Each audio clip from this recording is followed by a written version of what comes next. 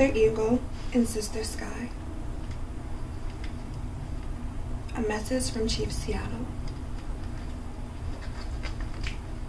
In a time so long ago that nearly all traces of it are lost in the prairie dust, an ancient people were a part of the land that we love and call America. Living here for thousands of years, the children became the great Indian civilizations of the Choctaw and Cherokee, Navajo, Iroquois, and Sioux, among many others. Then, white settlers from Europe began a bloody war against the Indians, and in the span of a single lifetime claimed all the Indians' land for themselves, allowing them only small tracts of land to live on. When the last of the Indian wars were drawing to a close, one of the bravest and most respected chiefs of the Northwest nations, Chief Seattle, sat at a white man's table to sign a paper presented by the new Commissioner of Indian Affairs for the territory. The government in Washington, D.C. wished to buy the lands of Chief Seattle's people. With a commanding presence and eyes that mirrored the great soul that lived within, the chief rose to speak to the gathering in a resounding voice.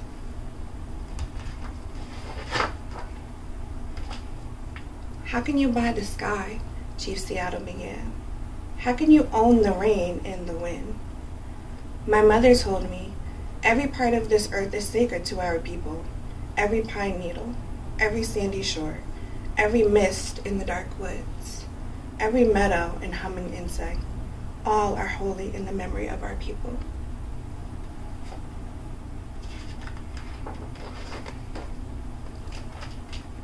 My father said to me, "I know the sap that courses through the trees, as I know the blood that flows in my veins.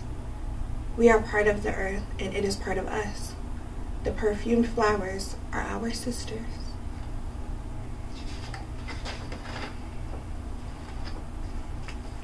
The bear, the deer, the great eagle, these are our brothers.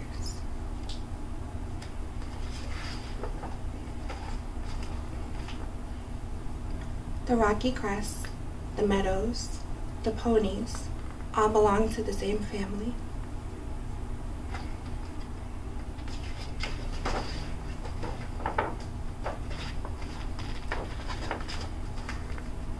The voice of my ancestors said to me, "The shining water that moves in the streams and rivers is not simply water, but the blood of your grandfather's grandfather.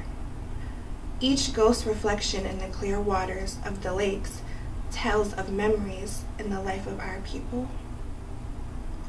The water's murmur is the voice of your great-great-grandmother. The rivers are our brothers. They quench our thirst. They carry our canoes and feed our children. You must give to the rivers the kindness you would give to any brother."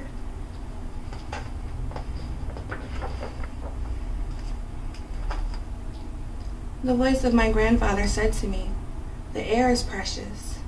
It shares its spirits with all the life it supports. The wind that gave me my first breath also received my last sigh. You must keep the land and air apart and sacred, as a place where one can go to taste the wind that is sweetened by the meadow flowers."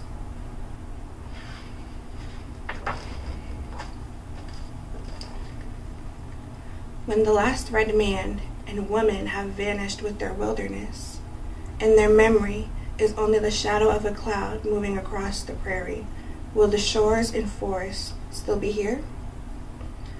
Will there be any of the spirit of my people left? My ancestors said to me, "This we know. The earth does not belong to us. We belong to the earth."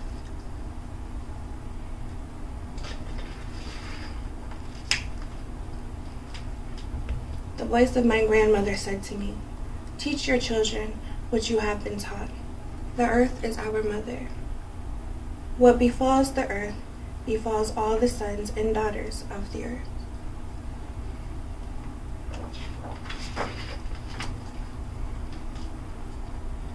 Hear my voice and the voice of my ancestors, Chief Seattle said.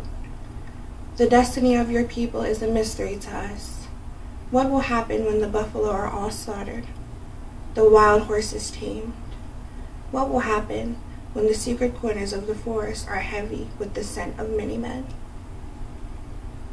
When the view of the ripe hills is blotted by talking wires, where will the thicket be? Gone. Where will the eagle be? Gone. And what will happen when we say goodbye to the swift pony and the hunt? It will be the end of living and the beginning of survival.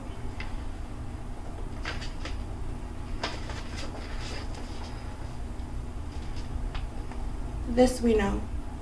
All things are connected like the blood that unites us. We did not weave the web of life. We are merely a strand in it. Whatever we do to the web, we do to ourselves.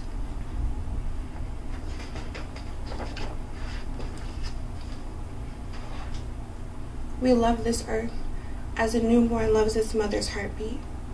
If we sell you our land, care for it as if we have cared for it. Hold in your mind the memory of the land as it is when we receive it. Preserve the land and the air and the rivers of your children's children, and love it as we have loved it. The end.